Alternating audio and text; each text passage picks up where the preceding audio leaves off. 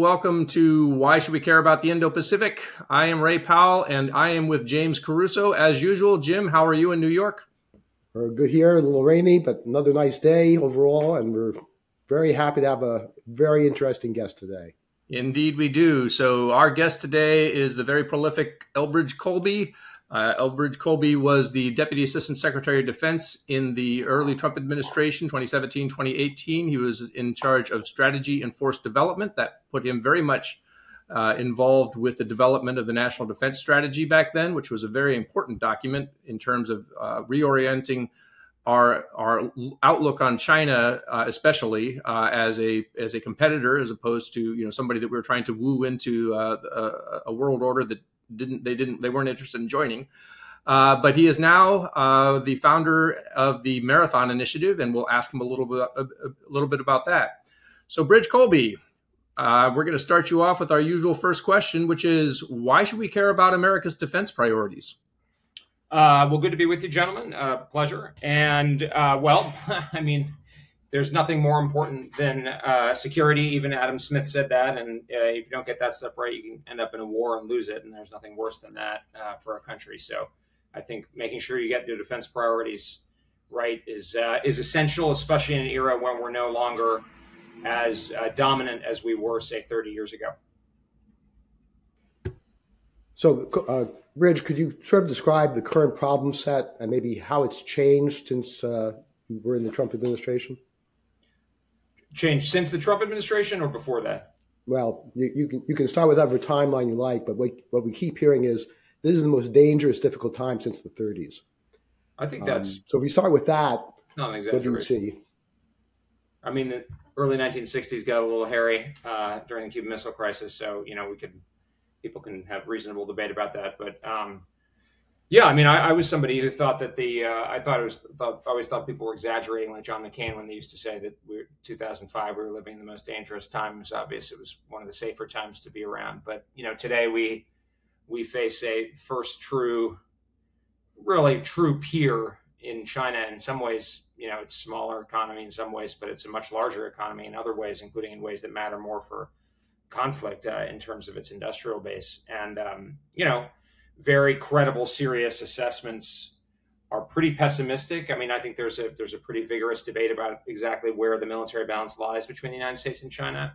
But I think the most prudent, assessment is that it's pretty close. It's not, we certainly aren't dominant. Of course, there's also war going on in Europe, which is not going well and is not likely to end anytime soon. There's a war in the Middle East, or several wars in the Middle East. There's a possibility of wars breaking out elsewhere on the Korean Peninsula, even in Guyana, Armenia and Azerbaijan. So I've been using the term world crisis, conscious that it's sort of ridiculous to use Churchillian language a lot of the time. But I think it's kind of a Churchillian moment, unfortunately, in the sense that, world crises tend to happen when there's sort of structural, deep structural changes where a certain set of powers want to take their, revise the situation. And that's exactly what's happening right now, of which by far the most important is China. So since we're talking about the 30s, what the 30s eventually produced was something of an axis, which we still call the Axis powers, right. Germany, Japan, Italy. Now we've got China, we've got Russia, we've got Iran, to some degree, North Korea. Is this a comparable kind of axis? Are you concerned about the formation of an axis? Absolutely. I don't like the term axis because I think, like Robert Kagan would be an example of this. There's a tendency to put everything in the mental frame of the 1930s and 1940s or to some extent the Cold War. And there is utility in that, but it tends to be used reductively to kind of simplify things and sort of more of like a drumbeat attitude. Whereas, I think I think we are forming an anti-hegemonic coalition, but in the perspective of those countries, which have definitely come together as a kind of semi-formal, informal coalition, they believe they're an anti-hegemonic coalition against us and our allies. I mean, if you look at what the Chinese have written about this subject publicly, their Ministry of Foreign Affairs, for instance, they regard their efforts as against American hegemony. So people can argue about what exactly that is, and it's just, et cetera. But they are coming together based on shared interests. I definitely don't like the term axis of evil, which is even more lurid and kind of cartoonish, because I think they're drawn together by shared interest in opposition to the United States. I mean, you have an Islamic radical theocracy in Iran, and you have a Marxist kind of monarchy in North Korea, and you have a sort of quasi-Marxist nationalist government in China, and then you've got a sort of nationalist, semi-authoritarian government in Russia, and you've got Maduro. I don't even know what he is. It's not primarily ideologically driven. It's driven by these countries having shared interests. Obviously, ideology is an element, but I would say it's secondary. And the other problem with the tendency to go back into this historical stuff, and again, Kagan is a very useful example of this, where he made a very telling error in a Wall Street Journal piece about a year ago, where he said that China's less of a threat than the three Axis states, and we overwhelm them. And that's a mistake. Actually, the Chinese economy is larger relative to the United States than the three Axis states were in 1941. And bear in mind that we allied with the Soviet Union, and not just Great Britain, but the British Empire, right? There are a lot of Indians who were killed in World War II, and they will remind you, and justifiably so. So, we are not in a situation where we don't have an arsenal of democracy right now. We have offshored the arsenal of democracy to China. So we are in bad shape. So, this is the crux of it. What is your prescription? The prescription is we have to get super real, like a business that's, overextended essentially. And this is not some kind of hair shirt, lashing the back and penance kind of idea of overextension. This is just clearly we cannot. I mean, we know the military cannot fight more than cannot fight two major wars concurrently. So we have 40 something security commitments around the world, depending on how you define it, maybe more. We cannot. When we face capable rivals, certainly in Russia and China, of course, North Korea as well, Iran in some ways. That's we could have four conflicts. I don't think it's at all implausible that we could be facing. I mean, in a sense, that we're already facing two quasi-conflicts, obviously not directly against NATO, and we're not involved. Well, we are sort of semi-involved in the Middle East, but you could easily imagine, and especially because it would be in the interests of this anti-American hegemony coalition to challenge us at the same time, because that would be maximally advantageous. And so the thing that a lot of people who talk about the Axis don't appreciate is like the fact that they are collaborating means we have to prioritize more, because they are more likely to act in sync, precisely to deplete and distract and stretch us out and hit us at the maximally vulnerable time. Whereas if they were acting randomly or individually, that would be less likely to happen. So what do we do about it? We have to prioritize. We have to prioritize our resources, which are relative to the scale of the threat scarce. I mean, Americans spend almost $1 trillion, so it's a lot of money, but we don't get much bang for our buck these days because of costs and the deindustrialization of our industrial base, and because our military has been overused in the last 35 years or so. So readiness is at historic lows. So we have to prioritize, and then at the same time, we need to both pressure allies to do more and enable them to do more on their own. So this is obviously with the Europeans this is my consistent message, but also with the South Koreans in terms of taking more responsibility for North Korea, with Israel in, I think, also providing sort of political support and wherever possible military support that doesn't decrement from our first island chain defense for allies that are willing to deal with their own security issues. India being a great example of this, Israel, hopefully in the future, Poland and South Korea. That's, I think, the model. And that, I think, offers a plausible basis, because the combined GDP and latent capacity of the American-led coalition, or whatever we want to call it, this loose, broad coalition, is greater than that of the quasi-Axis, or whatever we want to call it. However, it has not been actualized, and many of our allied societies have been demilitarized, or effectively demilitarized, and their military capacity is in the wrong place. And as Napoleon or Nathan Bedford Forrest, says, the person who wins a battle is the one who gets there with the mostest, right? So, if we've got all the military strength in America, but we can't get it in time to be relevant and in the right place, it ain't going to matter. So we're at a position, we're kind of flabby in a lot of places, not so much the United States as our European allies in Japan, Taiwan. That's the big problem. So I'm old enough to remember in 2011 when we were talking about a pivot to Asia, a term that didn't last very long because it created quite a little bit of a freak out, I think.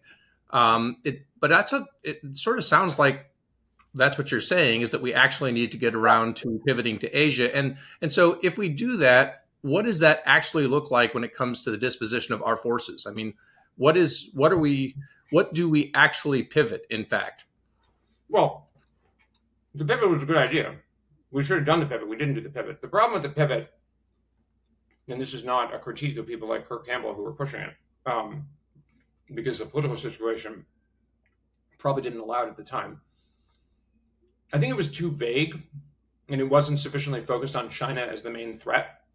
So it was kind of this kind of vague Asia is the future stuff, and there wasn't like a military planning thing. There were attempts within the Pentagon through like the Air Sea Battle Initiative to give it more concreteness, but they didn't succeed for reasons that are not the fault of the people who were pushing it at all. But what we need to do is, I think actually we know what we need to do, and actually this part of the discussion I think is kind of over, which is that the U.S. Department of Defense says that we need a denial defense effectively for the pacing scenario, which is Taiwan. The Australian Ministry of Defense official position is that they are adopting a strategy of denial. Japan uses a similar terminology. And Taiwan is moving in the direction of this asymmetric defense. So, which is basically about defeating the invasion. It uses, if you can defeat the invasion of Taiwan, by definition, you can essentially defeat the invasion of the Philippines or Japan. South Korea is a little different, but we can go into that if we want. But I think that basically would solve our problem. So I don't, at the sort of macro defense strategy level, I think this is, the 2018 National Defense Strategy and the 2022 National Defense Strategy, from what I can tell, are quite basically indistinguishable, but they're very, very similar on this point. So, what does that mean in terms of disposition of forces? It doesn't mean like throwing all your forces on Okinawa, because Okinawa is tremendously vulnerable to Chinese attack. What it means is that our forces are ready, properly positioned, etc., to be able to blunt a Chinese attack on Taiwan. This was the term we used in 2018. The blunt layer. The blunt layer is not actually physically necessarily right there, because it may use standoff munitions. A B-2 operating from the continental United States is more relevant to a Taiwan defense than a ship in Papua New Guinea that can't get to the fight and can't survive, even though it's closer, right? Now, I do think there is a strong role for forward deployed or rotational, whatever the right move is. And that's why I think actually the U.S. Army Pacific and the Marines force design are very valuable, because it's really difficult to, when people say that a Taiwan fight or one of these fights would not be a ground fight, that's ludicrous, because we have to assume the Chinese would get ashore. Of course, ground forces can also reach out and touch aircraft and ships that are approaching Taiwan or in the future. What Andrew Krepinevich has called the archipelagic defense model is, I think, very, very sound. And if you look at the difficulty that our troops had, our Marines had in getting Japanese forces out of Iwo Jima and Okinawa and Tarawa and Saipan and Peleliu, etc., that's a great problem to be able to pose to potential PLA power projection. So that's, I think, what the model looks like. And then I tend to be very agnostic in exactly what that looks like. That can be submarines, it can be advanced bombers. The problem with relying on those capabilities is they're very expensive. They take a long time to build. There tend to be few of them. They have to be in the right place. They have to be maintained. It's sort of a mix. That's where like the Marines and the Army can come in if they're properly positioned. They have the right weapons like NASAMS or HIMARS, and I guess they were using ATACMS in Balakatan the other day. I can't remember, maybe it was a PRISM, an early version of PRISM, which is encouraging. These kinds of capabilities, and others are much more expert on that than I. But, and then new technology is great. I am skeptical of betting the farm on new technology, which is a little bit of a concern for me. So something like the department's replicator initiative is great, but I don't think it's prudent for us to count on a sort of fundamental offset, if you will, of the PLA for a number of reasons. One is we don't know their work. Like, nobody's really tried to put these all together and operate them effectively in an incredibly contested and lethal environment. Also, the Chinese are pretty good at not just drones, but electronic warfare, jamming, cyber capabilities, etc. So I think we need a multi-layered defense. I laid this out in a proceedings article last year, layered both geographically, but also in kind of ways, if you will. So you earlier said that the combined efforts of the U.S. and its allies and partners should be enough to offset what we're not calling an axis. But Yeah. what you're proposing is a pretty significant shift in the U.S. approach. How do you think we work with our allies and partners to get them to buy in and do what they need to do to step up? Being honest with them, that's what I do. I mean, that's essentially what I'm doing. And I think one of the reasons that you see allied change is that people like me are saying things. And here's the thing, people respond to, maybe I'm naive, but they respond to honesty and facts and clarity. So you got the Biden administration and a lot of old school Republicans going around saying everything's fine, nothing's going to change. We can just keep going as we were. Don't worry about it. The Americans will do everything. People can see that's not going to work. And the point I always make to like the Poles and the Baltic states and the Koreans and the Taiwanese, et cetera, is like, you're the frontline states. When that model catastrophically fails, you're the one who are going to pay the price. It's not the people in the Beltway who've been the biggest advocates. They're still going to be writing for the Washington Post, the Wall Street Journal, or the AEI or whatever. That ain't going to change. What's going to change is that we're not going to be able to stop, say, a Chinese invasion of Taiwan or a Russian attack into the Baltics. And then they're going to say, oops, well, it was somebody else's fault, but I wish I'd known. But no. Like, we can't, you can see it. You can see it that we don't have the capacity. We're not, the House Armed Services Committee just came out with their markup of the NDAA, I think, that involves the top line that was given in the 2-year deal that McCarthy made with the Democrats. You know, maybe there's some extra money that'll come in, but it's not going to dramatically change anything. And by the way, we've seen, like with the Ukraine aid, that's pumping tons of money into the current defense industrial base does not lead to dramatically different outcomes.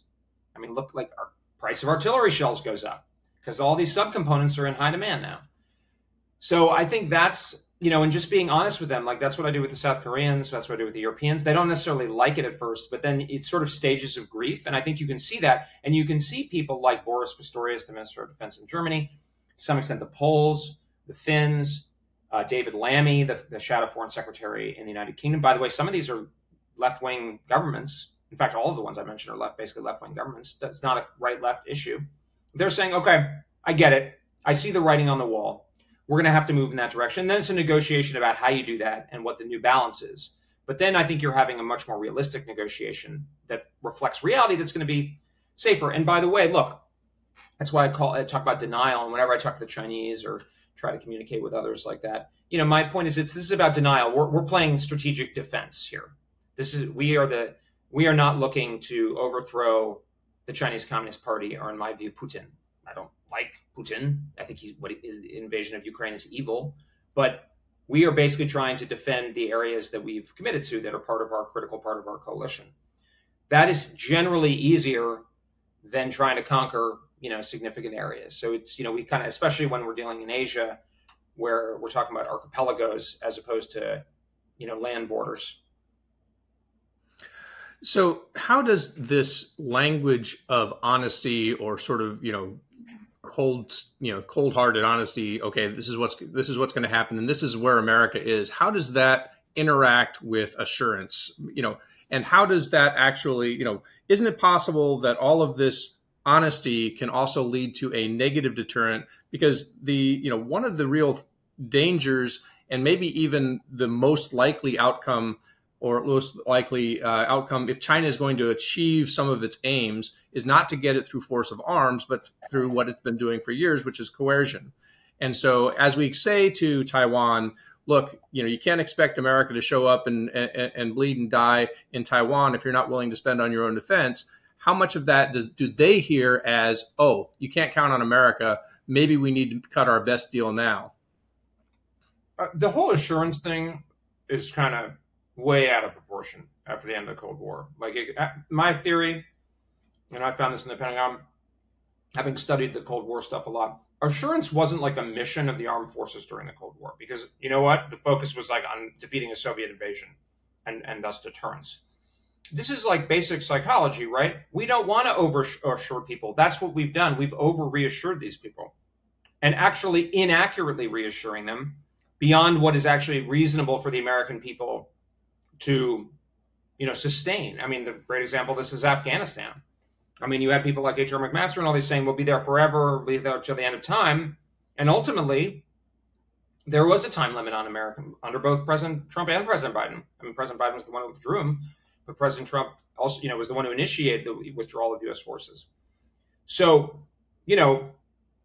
how does it help our allies to give them too much reassurance such that they inaccurately understand actually how far we will go? I don't think that's doing anybody any favors.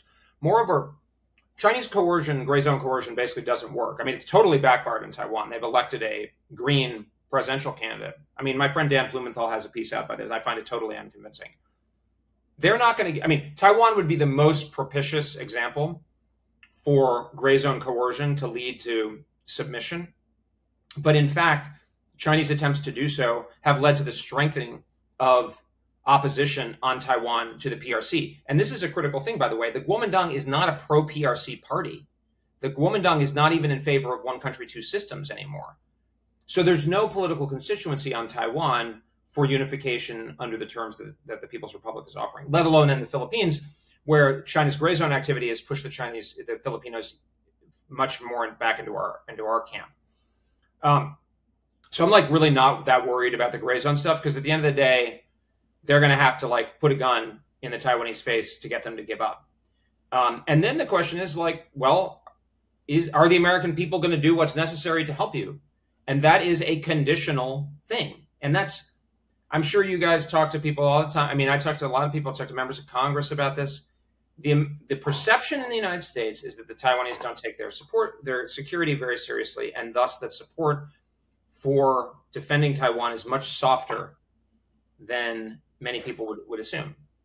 And I think it's important to communicate that to the Taiwanese. I, in fact, did communicate that to the Taiwanese leadership directly last month. I'm not worried about Lai Ching-te and Bi Kim Hsiao and Joseph Wu surrendering to China. There's no chance that they're going to do that. What is a problem is that China could perceive that there's no chance of that, but that they're militarily weak. That is the danger. So I'm sorry, I'm going to interrupt Jim just for a second, because I want to push back on some of that. I'm very associated with what's been happening in the Philippines.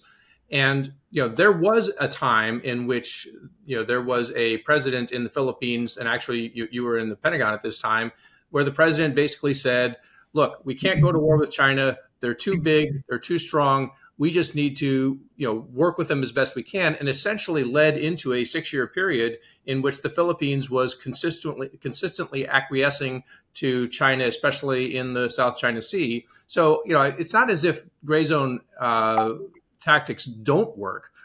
So are you saying that they simply don't work to the extent that... That's a perfect example. Like Ferdinand Marcos's father, their perception was that we assisted in the overthrow of his father, right?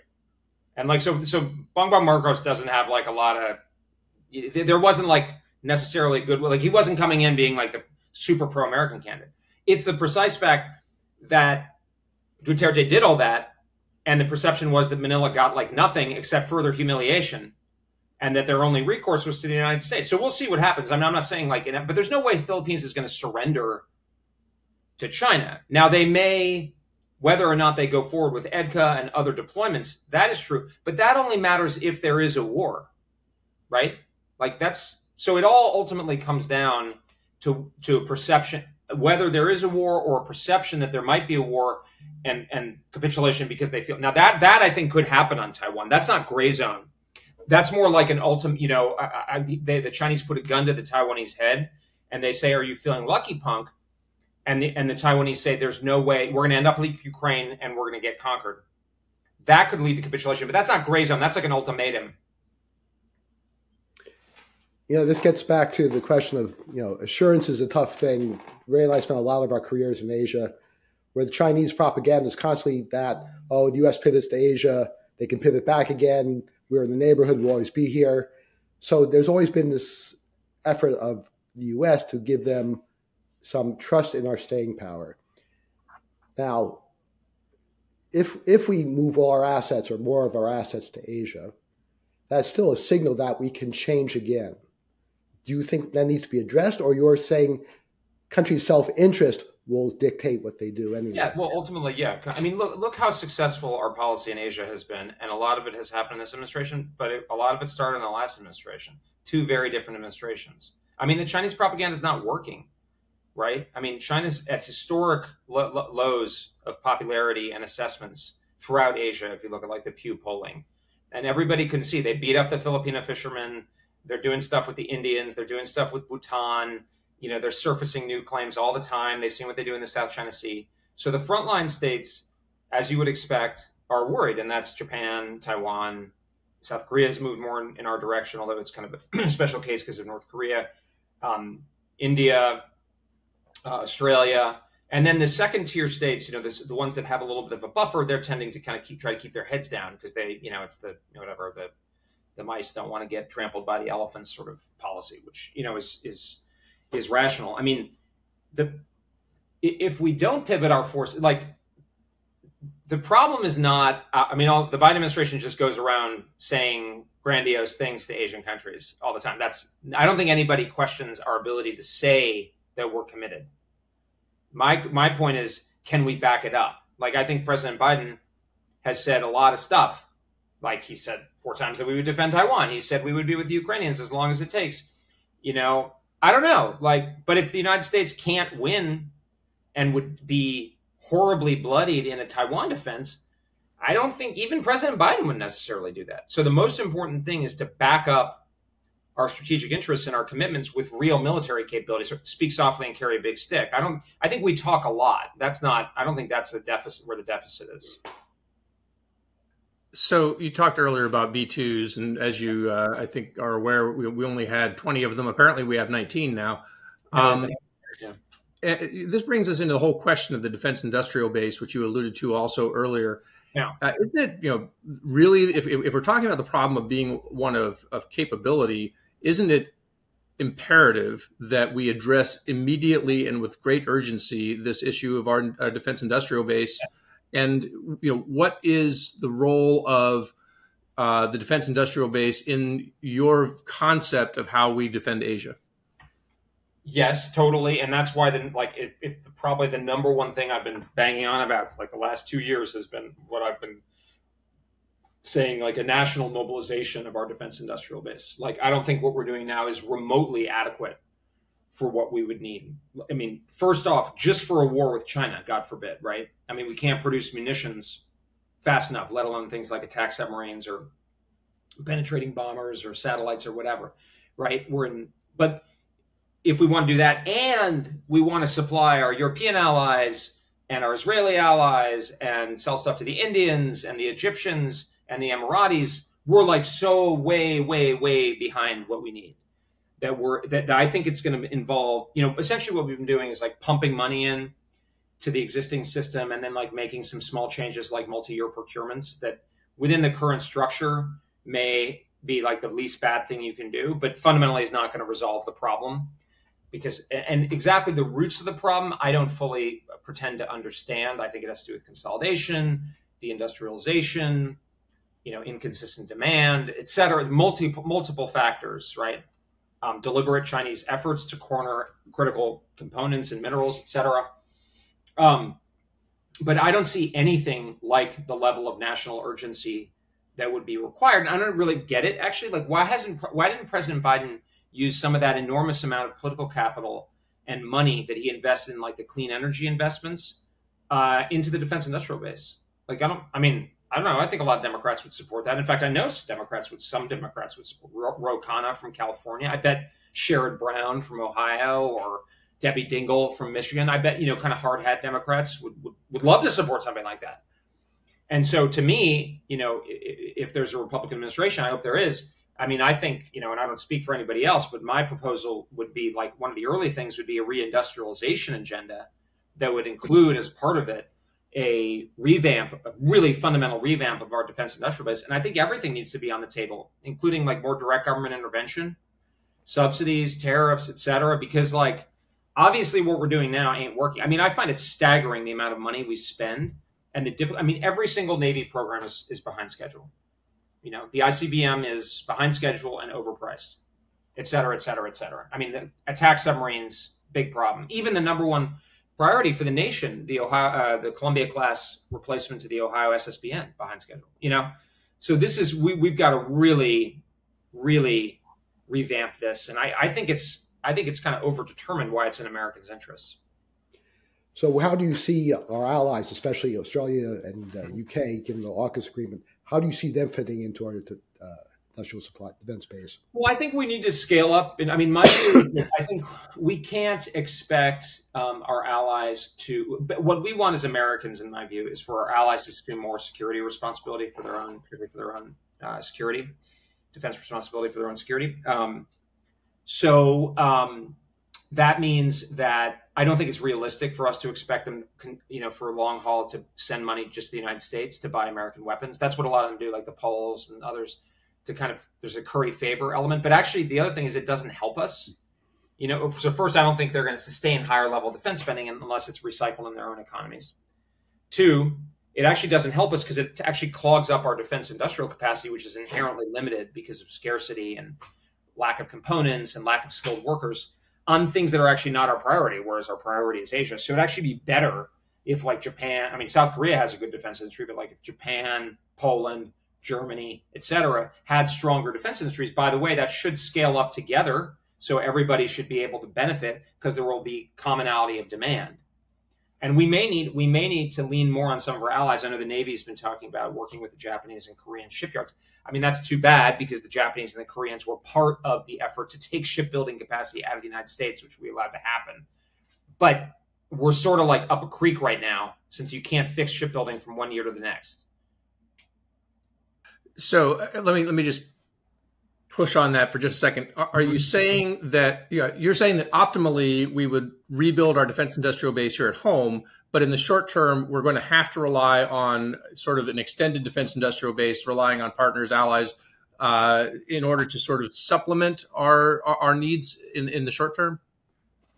Yeah, I think we got to revamp our defense industrial base for multiple reasons, and of course, our defense industrial base will be by far the largest, hopefully, I assume. And we want our allies to do more over time, because that will take some time on our part, and there are just inherent, gerbils in the boa constrictor kind of problem.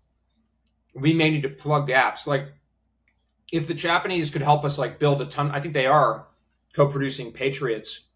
We can't get enough Patriots, right? We just can't. So the more Patriots, the better. And I think we should increase our own production of Patriot. But we'll also need the Japanese to do it. The Chinese doubled their missile inventory just in the last 3 years. We could never have enough Patriots at this rate. So that's sort of how I think we should be going about it. But that way, it's sort of, I think it addresses the Buy American concerns, which is that we would be offshoring these critical industrial capacities. Because no, I think we need the industrial capacity at home, but we also need to plug gaps militarily in this sort of shorter to medium term. Well, the other thing, of course, is the supply chain, and so much still coming from China that we're trying to shift to other countries. But you would accelerate that, I take it. Yeah, I mean, certainly in the military domain, I think they had shut down F-35 production for a little while because they identified that one of the components was coming from China. So, I mean, certainly for military components, we should not be relying on the country that we're most worried about fighting. That seems pretty obvious, right? So, Bridge, we're getting close to the time, and I know you got to go. What is the Marathon Initiative, and what are you trying to do through it?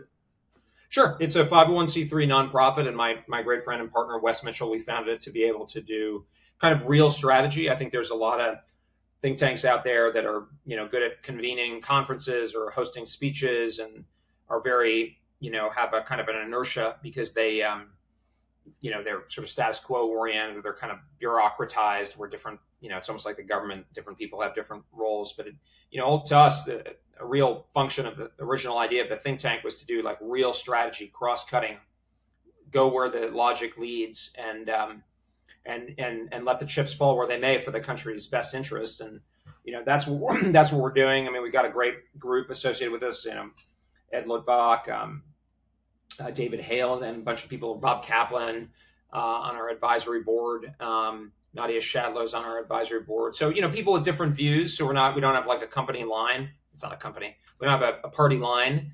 But looking for people who are really dealing with the toughest strategy questions. And, unfortunately, I think that's rarer than it should be. So we, we're plugging away, hoping to try to change the national conversation on this and provide, it's not really like a practice, sort of like day-to-day government thing, but more like the outlines of a strategy that deals with the world crisis that we're facing. And I'll get you out of here on this. I do follow you on X, and I noticed you make an extraordinary effort to try to respond to everyone. How on earth do you do this? Well, my model became essentially untenable because I was subjected to this group called NAFO over. So what I used to do, I mean, the thing about X to me that's so amazing is like, you can say what you want, when you want on your own terms. So for those of us who grew up in an earlier era, you would have to like shop an op-ed or sign some open letter. And now I can say exactly what I want, when I want, in the format that I want. And then it's an incredible community in the sense that I'm talking to people in India and Europe and Asia and Africa and America, wherever, like all over the place. And, my sort of rule is people who aren't, ad hominem, who don't distort me in what I'm saying, who are not abusive or whatever. I'll basically try to, earlier when I had fewer followers, I would really try to almost respond to everybody, and that was viable. About a year ago, it became untenable to respond to everybody. So then I kind of shifted. I'm a little more selective, but I make a point that I don't care how many followers you have. If you have a good point or you're offering a good question, and vice versa, if you're a jerk and you're distorting my points and you got 1 million followers, whatever, you know what I mean? Like that's I mean, I'm not perfect. I mean, I don't have like some very, perfect logic, but that's sort of the vibe.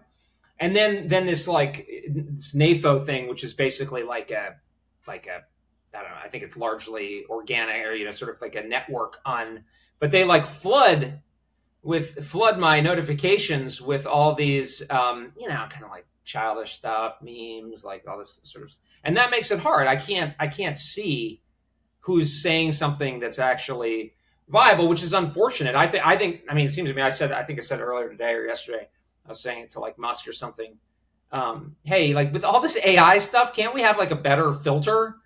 Like if somebody's got a dog in there, or like a cartoon dog, that or like a NAFO or fella, like can I just mute that? That would be nice. And then they can say whatever they want. I'm just not going to deal with it. What disturbs me a little bit though is that there has been government endorsement of NATO by Estonia, by Lithuania, and then there was a NATO summit where the chairman of the military committee, Admiral Bauer from the Netherlands, was saying positive things. And my concern there is like it's annoying and it takes a very effective tool out of the hands of people like me who want to use it. No, it doesn't take it out, but it makes it more difficult.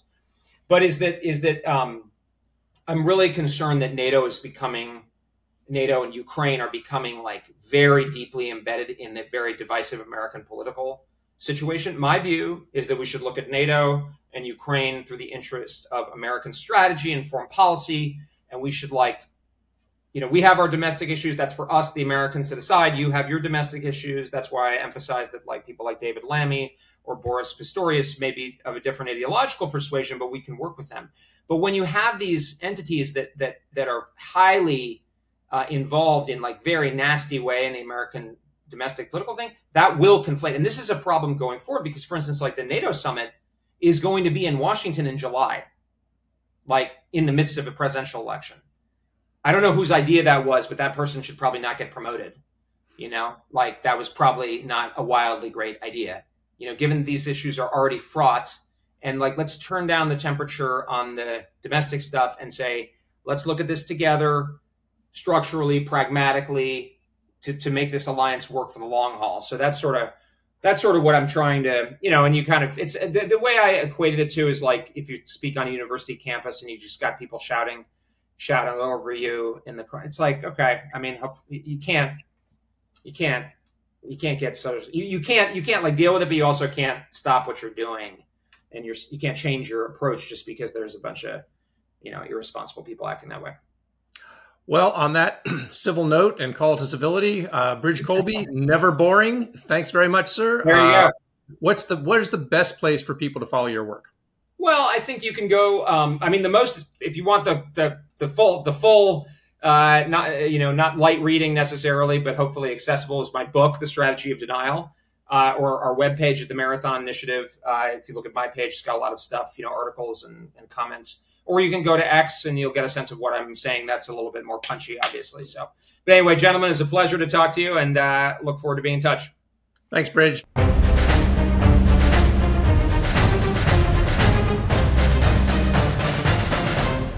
Well, Jim, as I said, Elbridge Colby is never boring. And I know that, even you and I and other people I'm in contact with in preparing for this, a lot of people have a lot of very strong opinions about what he has to say. Well, he is proposing a pretty radical change in what's been U.S. policy for at least since the end of World War II. So that's always going to get people riled up. But I think the other thing is you and I, as sort of practitioners on the ground, see things in a way that maybe those who have spent their time in D.C. and reading books may not see. Yeah, or in writing books. And I mean, so he has I think that he's an important voice, right? He's somebody that we need to sort of hear out because he is pointing out important problems. And he's sort of demanding that we take those problems seriously. And so I get that, right? I mean, as I indicated in the discussion, we tried to pivot to Asia once upon a time and never really quite got there. And so, I mean, to hear somebody say, yeah, we just need to get there, there's something a little refreshing about that, even if it's very troubling in sort of what some of the consequences would be. For sure. And his point that the U.S. is facing a near competitor and therefore our strategy has to adjust to that, that seems right. I guess the question is, how do you do that and not harm the alliances and partnerships, which, as Bridge said, are the basis for our ability to compete and win? So right. Yeah. Economy there. I really kind of felt like he's underprocessed the effects of failing to assure. So I mean, he very quickly dismissed that as a thing, and I think that again, we've been sort of out and I mean, it's important to challenge our own thinking about this too, but it is important that every one of these countries has its own internal political dynamic, right? And so it's not just about convincing a few people in their sort of bureaucratic establishment that they should spend more on defense. They have to go through an entire process of deciding what they're going to do politically, because these are democracies. And if a particular, politician, and I brought up Rodrigo Duterte, of course, is able to sort of sell the idea that we can't compete. We can't stand up. The United States isn't reliable. If they sort of sell that to their own people, or at least even to their own, government, then, in the case of the Philippines, there were several years there where we were not able to do very much. And I take a lot of comfort in the fact that we have been able to rebuild and maybe even make stronger that alliance in the long term. But in the short term, China made a lot of advances in the South China Sea over that period of time. And so, I mean, I think that I would love to have had a longer discussion with him. And this is, we tend to think these are long form podcasts and that we have enough time. And I just would have loved to have had a much longer discussion with him about that problem. Yeah. Well, look, we also know in Southeast Asia, maybe Philippines and to some degree Vietnam aside, they look at China as more critical to their economic fortunes than to the U.S. And the fact that the U.S. has not participated in trade agreements in a long time just sort of cements that. So if the choice is going to be from China, look, you let us have more access to your 200-mile EEZ, and we'll let you keep trading with us, and we'll both get rich together. Or you put your chips on the Americans, who may pivot away again. And by the way, they keep closing up their markets. Yeah, I mean, again, we keep harping on this, but having sort of been there and experienced that in a lot of these countries, that the question of U.S. staying power is a constant one, and that really is central to our assurance and deterrence value, and ultimately that's what we're talking about, right? We want to deter not only war, which of course we absolutely want to do, but we want to deter coercion. We want to deter the adversary in the gray zone where they're trying to advance their objectives. I mean, I still think that China's primary its primary weapon is a gray zone, or the new term is ICAD, illegal, coercive, aggressive, and deceptive activities. But these gray zone activities, that's still what China wants. They do not want to go to war. I'm convinced of that. They're preparing to go to war, and I think that Bridge correctly brings up the fact that we have to be ready for that, because the worst thing in the world is to end up in a war against a peer competitor that you're not prepared for. We won World War II, but it was not a quick and bloodless war. Look, this is an important debate. I think Bridge is an important voice in bringing up an alternative way of approaching the problems. And hopefully the debate will continue, because it's hard to find a solution to competing against a peer competitor that is seemingly, he doesn't want to call it an axis, but it sure rhymes with axis, with Russia, Iran, and North Korea. Absolutely. Well, again, and he could, his name has been floated as a potential senior appointment in a potential second Trump administration. So his voice could actually become quite important. So it's important that we heard him today. Absolutely. But on that note, Jim, it is story time, and it is There I Was time, and it is absolutely your turn, sir. Tag. All right. So I was on my first tour as a Foreign Service officer in Santo Domingo doing consular work. And at that point, he said, all right, Jim, your job today is to go up to the prison up in the mountains where there's some Americans being held prisoner, and you're go and check on their welfare and hand out magazines and vitamins. Good. So I went with a local staffer. We drove for a few hours up to this prison up in the mountains. We get there, and the foreign national who worked for the embassy said, okay, you'll find these 6 guys in there. Okay, how do I find them? Oh, they'll find you. Well, aren't you going to come with me? Oh, no, I'm not going in there. So I walk in, no guard with me, nothing. And I'm calling out the names of these guys. And I'm thinking, I could disappear without a problem. But they were all really nice. They wanted to share stories with me. Of course, they were all innocent drug dealers. Of course. But I was a little uncomfortable. Yeah. So just to give you an idea of what a State Department officer sometimes does. Well, that is unlike my concept of what would happen in a consular visit to prison. So wander in and call out the names of the people that you're seeking in a prison. So that's in a prison that your escort won't go into. That's correct. So, it's safe enough for me because I look different. Well, so we just in case we think that the Foreign Service has become too bureaucratized and too buttoned up, we have Jim Caruso delving into prisons. All right, Jim, this has been a blast. Really interesting conversation. We've got some super ones coming up. So thanks for joining us today. Thanks again to Jim and to Ian, our outstanding producer. We will, invite you to continue to subscribe to our YouTube channel if you watch it on YouTube. If you're getting us on a streaming service, please hit that subscribe button. We are definitely making great strides in reaching a lot more people. So thanks for joining us today. For Jim and Ian, I'm Ray. Thanks for joining us for this Why Should We Care About the Indo-Pacific?